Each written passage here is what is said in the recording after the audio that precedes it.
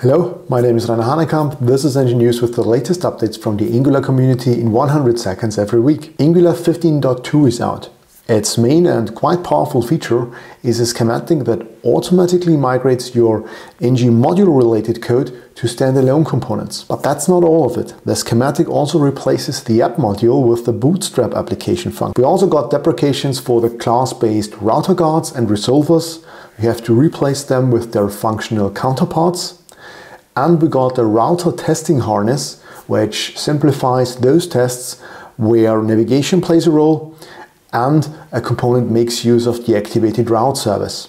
For more information, check out the official changelog or read the blog article from the Ninjas squad. And the Signals RFC triggered a hype that overshadows the one we got with standalone components. The RFC is also heavily perceived outside of Angular, and quite a lot of Signals-based content was published. For example, from Sander Elias, a well-known GD, Sarah Dresner, Director of Engineering at Google Core Developer Web, and Joshua Moroney. You can find the links in the description.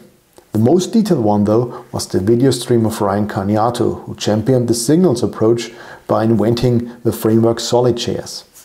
Ryan was joined by two members of the Angular team, namely Alex Rickabaugh and Pawel Kozlowski, so a massive amount of knowledge packed in one place.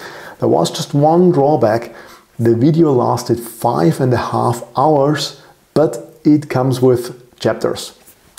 Have a nice week and see you next Monday. Goodbye.